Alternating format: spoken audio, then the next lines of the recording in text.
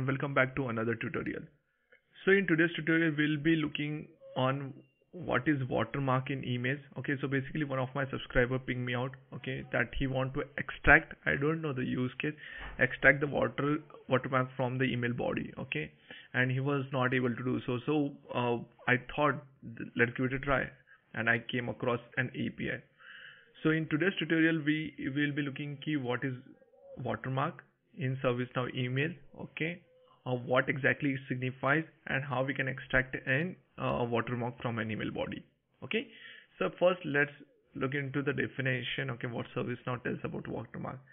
So by default the system generates a watermark label at the bottom of each notification email to allow matching incoming emails to existing records. Okay, so basically whenever outbound email goes, right, whenever a mail gets sent to your mailbox, okay, and you reply to that mail, so there should be some unique identifier, right, using which ServiceNow will recognize okay, this action or this reply is coming for which particular email. Okay, so for that this watermark is used. Okay, each watermark includes a random 20 character string that I will be showing, okay, that makes it unique. Okay, so it's just a unique identifier for the email, okay, just to get a hint which particular email trail is going on. Okay, so let's jump into what we'll be doing now. This is my personal development instance which you can see on the screen. So we'll go and we will look for emails first. So I will go and into emails and I will just show you how exactly the watermark looks. So I will just remove the filter all one, okay, and let's take some incident. Okay, this one, okay, this is this email. So this is the email body and it's this images are stored on sys_email table. Okay, if you don't have that information, okay, and if you scroll down, right, this is a body.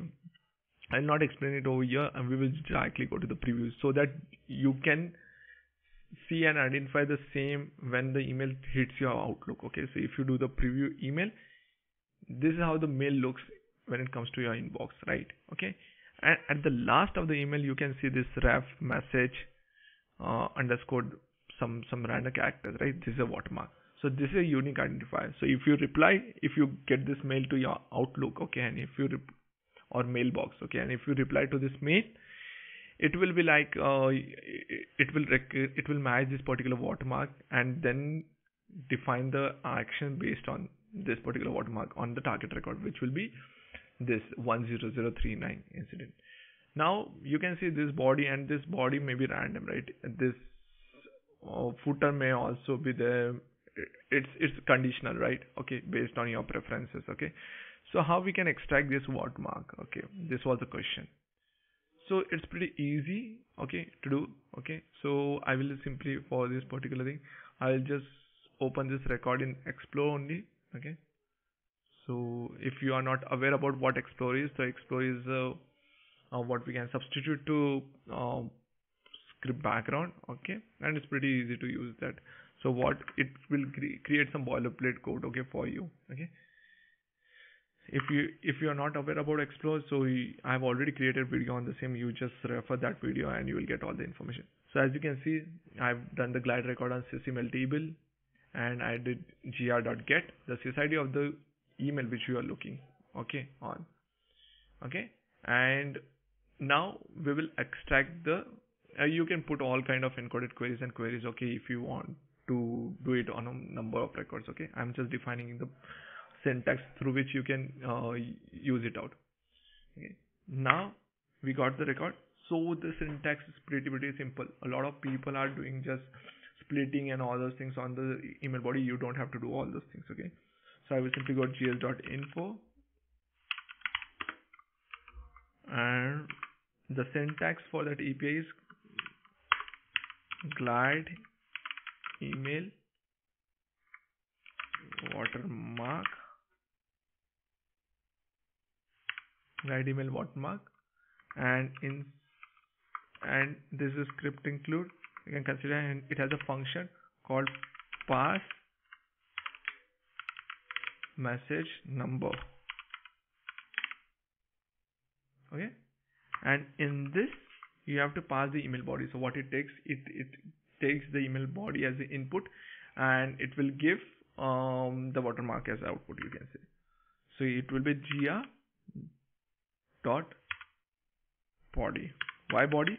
Because the email body gets stored using body tag. Okay, so if I run this out, okay, now you will be able to see this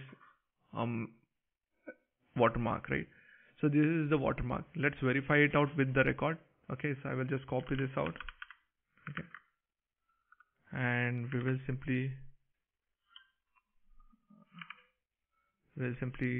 go to the base email record. Okay, I will do the preview. Control F, Control V. So as you can see, we got this watermark over there. Pretty easy script, right?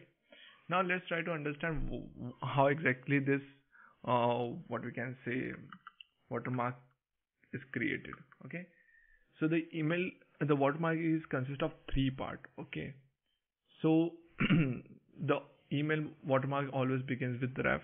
Okay, to identify the label as a watermark. Okay, after this identifier, the default label is 31 character length. Okay, it consists of three things. Okay, one is like MSG, you can see, right?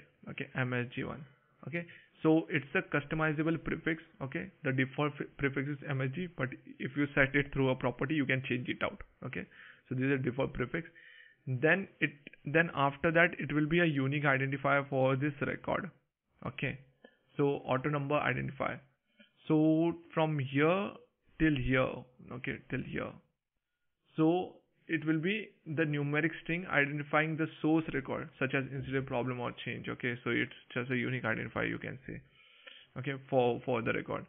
And after that, after underscore is a character. Okay, or it's a random 20 character string. Okay, so this is how this combination creates the entire watermark. Okay, so you got the so in today's tutorial we have seen what is watermark. Okay, how we can distinguish watermark into an email body, what is the structure of watermark, and how we can extract the watermark using script. Okay, hope this video was for Tushar. Okay, I hope this answers your query.